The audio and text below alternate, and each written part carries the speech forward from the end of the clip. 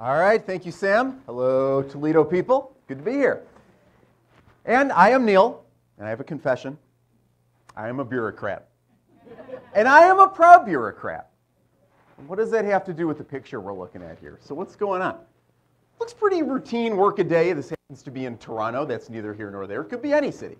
There's a lot of everyday stuff going on. There's people out shopping. There's a hardware store. Perfect, because you can't do a stock photo of a happy, healthy city without a hardware store. Mom and pop, let's say. There it is. And as a bureaucrat, what I do in my professional life makes a contribution to this photo. Oh, there it is right there. I have to keep looking that way. I'm looking down. So you see what's going on here. There's a bus. There's a transit bus in that photo. And yes, I am a proud bureaucrat who happens to be a public transit administrator. It's great. It's movement. It facilitates. It really plays a key role in scenes like you're seeing here that are very happy. And all too often, this is how we think about it. Internally, as a bureaucrat, I can tell you a lot of what we do in our, not 9 to 5, really 24/7 commitments, looks and feels a lot more like this. It's a constant fire to put out. There's always something wrong. And instead of kind of the happy scene and the things that we actually facilitate that really contribute to a good civic life, this is kind of how we're led to think of ourselves. I'm from Detroit, although I do work in Toledo too, which is great. And I did work for this organization, which happens to be the transit system, the Department of Transportation. And that is exactly how the organization referred to itself, with this kind of Microsoft Word clip art logo. And we'll go a little more into this here. But that's how this really key, important civic asset was referring to itself, the Department of Transportation. And I guess I kind of took that for granted until I was eating tacos with my buddy Kyle one day, who had just moved into the city. He lived in DC. He had been used to taking transit. And he's like, you know, I actually took the bus downtown the other day. It was clean. It was on time. It actually got my day to a good start. I didn't have to pay to park. I didn't have to, it wasn't a hassle. It was a lot easier than I thought. And I have trouble telling my coworkers about it and having them keep a straight face because your buses look like this. There's that logo, Department of Transportation. It's not happy. It doesn't look good. And as a proud bureaucrat, that didn't make me proud that that was Kyle's summary of what was actually a positive experience using our service, his service, the city's service, our neighbor's service, all of our service, but it looks like this. So I went to work, and literally, I went to work the next day, although I guess figuratively, I also went to work, and I kind of looked around the office for other proud bureaucrats because I'm not the only one. Not in Detroit, not in Toledo, not anywhere. There's a lot of people who really care about this stuff. And it so happened that we had an order of 20 new buses coming, 20 new Flyer XD40 Excelsior buses. Fantastic. So I talked to the maintenance manager, who is one of my great collabs, one of my great co-conspirators, partners in crime, partners in proud bureaucracy. And I said, what can we do to deliver a nicer experience and actually have our customers, as I like to refer to them, enjoy the experience? So a coworker, also a proud bureaucrat, we came up with a couple things. We said, what if we start from the inside, make the interior a little brighter? So we looked at color swatches, we looked at things that said, how do we go to the seats and make sure that they're clean, that they don't hold dirt, that they don't get stains, but they still look okay. They don't look institutional. We made a couple other spec changes that actually took this public space that's frequently thought of like this, and we brightened it up just by using yellow grab bars rather than the ones that look a little more institutional. We spec'd a back window, so you actually have an experience to brighten up the ride. And when you're riding the bus, you don't even feel like you're riding the bus. You feel like you're embedded in the city, taking advantage of this really useful, really important, really valuable public service. So it's perhaps not the most grandiose space you'll ever see, but at the very least, it's pleasant. So that was the inside.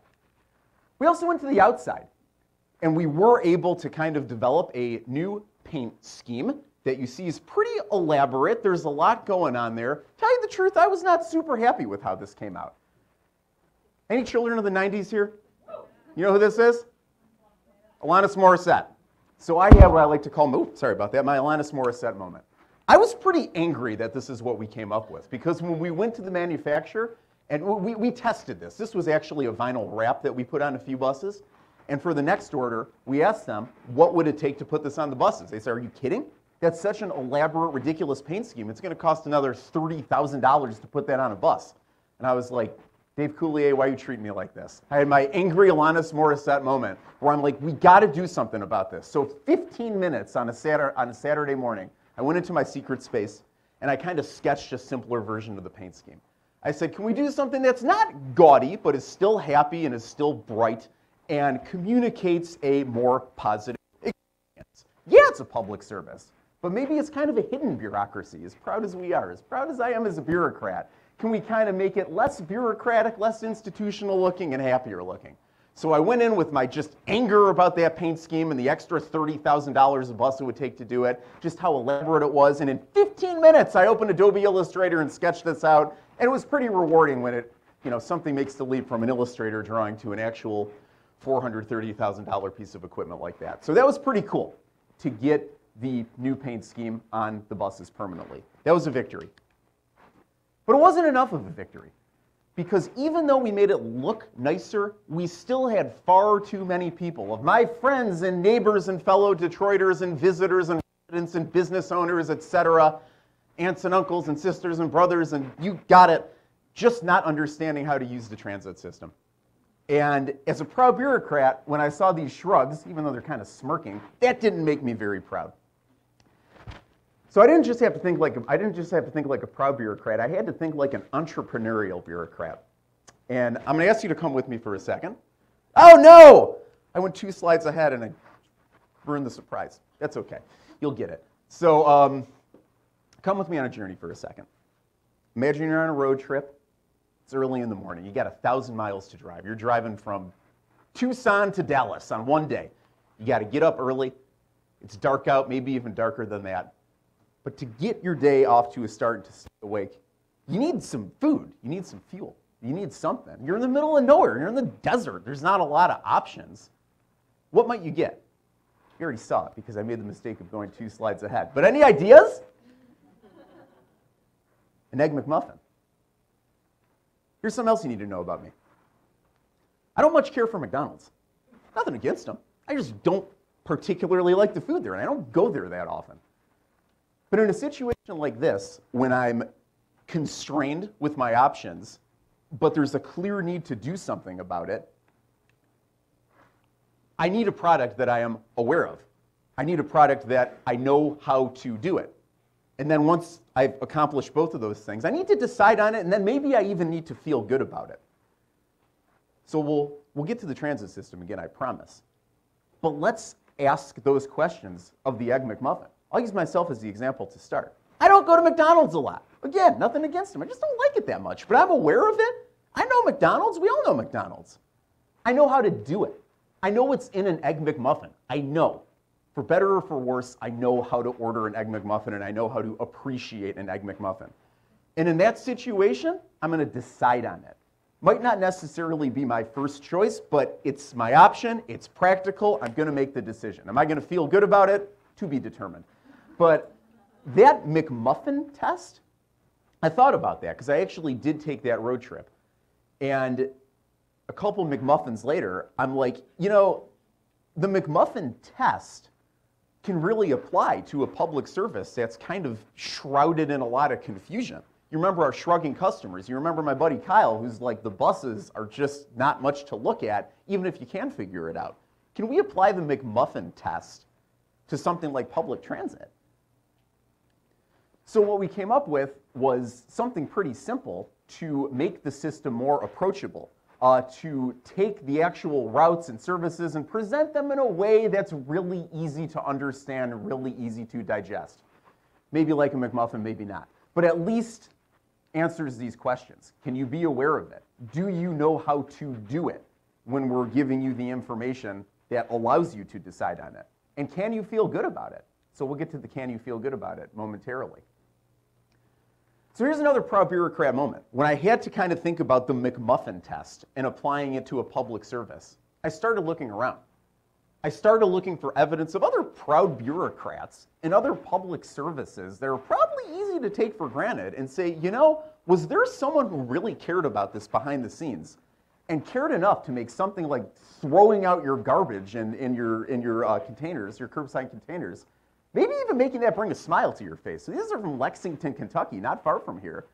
And if you know anything about Lexington, there's a horse culture there. They raise horses. It's a pretty cool place, and it's really embedded in the culture.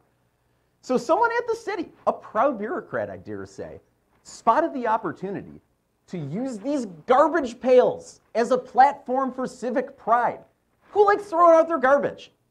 Anybody? No, but you gotta do it. I'd say this passes the McMuffin test. You know how to do it, and way down at the bottom, it actually brings you joy. You feel good about it. You throw your garbage out and you saw the horse logo and you're like, yeah, Lexington, horses, yeah. So even something as simple and everyday and forgettable and easy to overlook as throwing out your garbage, there is perhaps a proud bureaucrat, someone who cares about this public service behind bringing a little joy to that experience. There's one other example I just kind of want to show, and I think this is kind of the opposite of the Department of Transportation logo. This comes from Canada, Ontario, and you see that on pretty much everything. It's happy. It's not the best logo in the world. We can, talk about the merits of the font and how that looks kind of like a spa or whatever, but it's happy. And this doesn't lead you to overlook or misunderstand or even be ashamed of a public service. So I look at this and I get a little twinkle in my eye every time I see this if I'm in Ontario. I'm like, yeah, proud bureaucrats unite. We care about what we do because we're motivated by service. We do these things to facilitate whatever else people got going on in your private life and your business life. Great, do it. Yes, private enterprise, your happy life, do it. We're here to facilitate. We're not here to get in your way. We're here to make it happy and a good experience and a positive experience. So when I see something like this, I'm like, yeah, this really gives me reassurance that there are other proud bureaucrats out there. And I hope it kind of reminds those who pass it, like, this is a service, this is a public resource we're offering for you. Please take advantage of it and use it as an ingredient to do whatever it is that you do. And I land on this.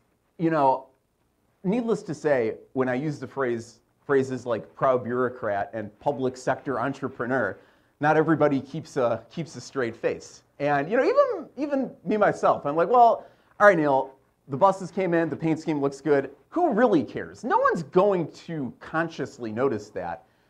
And when it really came full circle was I was out and about doing my thing, engaging with the people riding the transit system, and I came across a couple of people I know, one I don't, but I came across two of our customers who were actually wearing these shirts showing the bus routes.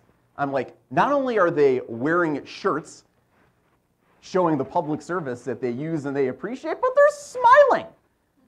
And to imagine that there's something we offered as a public service that these people would do voluntarily, I'll tell you the full story. It so happened that these two were traveling together. Christina, I don't know Christina's friend's name, call him 9 Jefferson. They were wearing those shirts. They were going to some, I don't know what it was. Our friend O here, I was wearing that shirt. And I literally gave her the shirt off my back so they could pose for that photo. But to see that in the field kind of brought the whole thing together. Like, wow, there's an opportunity to project and present and develop a public service in such a way that it causes joy. And it makes people smile. And when I think about my friend Kyle and how he just couldn't fathom why we were presenting ourselves in such an outdated way, as soon as I saw this, I'm like, I got to get Kyle a T-shirt, and I did. So it's gratifying to see that this has generated some smiles. So I encourage you to, as Sam kind of noted, whatever you're out there doing in your day-to-day, even if it's just turning on Summit Street when you get out of here, or popping a quarter in a parking meter, or even paying a water bill or something more civic like that. Look at those little things, because odds are there is a proud bureaucrat behind it. Thanks.